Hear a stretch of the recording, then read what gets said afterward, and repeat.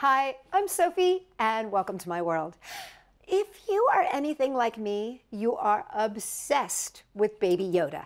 And so, today, I'm going to teach you how to take a champagne cork and turn it into Baby Yoda. That's right, a champagne cork is going to become Baby Yoda. I'm going to show you how right now. For this project, you will need a champagne cork, green Uniposca paint pens, black and green pearl-topped pins, and awl, wire cutters, tan felt, fabric scissors, everyday scissors, black, brown, white pony beads or wooden beads, hot glue gun, 2 push pins, and green bumpy pipe cleaners.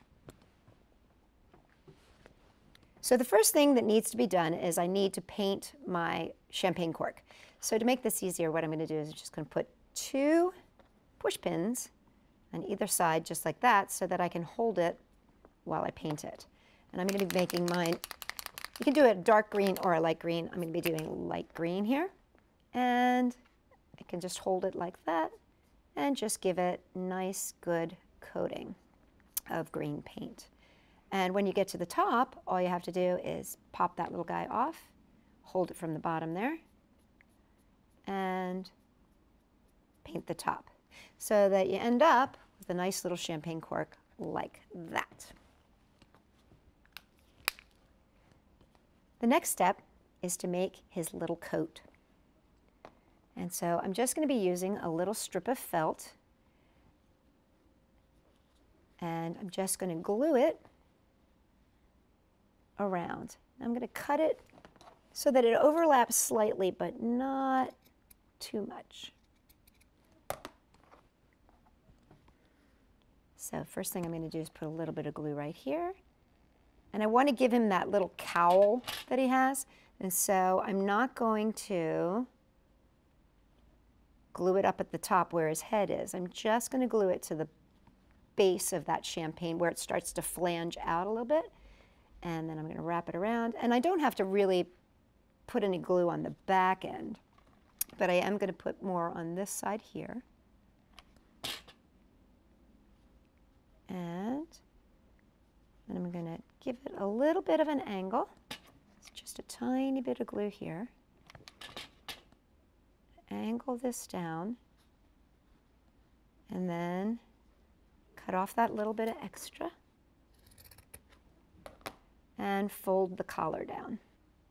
Now for his little arms, I'm just going to be using these pearl-topped pins, and I just stick it right on through and then just bend it. And now you get to choose what you want to use, whatever you have on hand for his little bone broth cup. If you've got little square beads, you can use those. You can use little rounded beads, but I think that the pony bead looks pretty darn good. So I'm going to use this little black pony bead, and I'm just going to put a little glue on each hand and glue it into place. For his eyes, I don't want to have these big long posts that come out of the back of the pearl bead. I'm going to actually cut them so that they're easier to insert and they don't go as far back into the cork and have the, they could come out the back. So I don't want to have that. So what I'm going to do is just take, I have some wire cutters here. I'm just going to trim about 3/4 of an inch to an inch of wire here.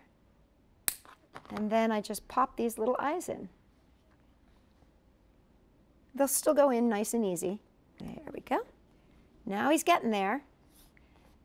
Now what he needs are his ears, and that's what we're going to use the awl for. So I'm just going to make a little hole with my awl. Just give it a little push in there and make a nice little hole. And for his ears, what I'm going to be using are these bumpy pipe cleaners, which I love. And this I'm going to use my everyday scissors to cut.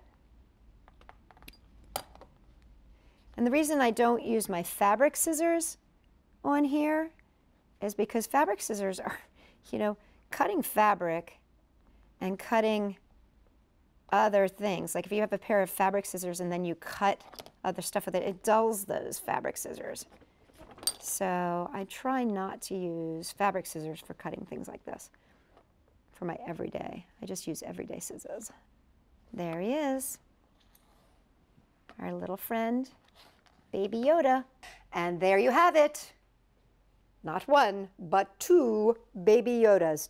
Dueling Baby Yodas. Now, check back for my next episode because I'm going to be teaching you how to make Baby Yoda's tiny little bassinet out of a wiffle ball. Check us out for more fun stuff with Baby Yoda and beyond. Sophie-World.com.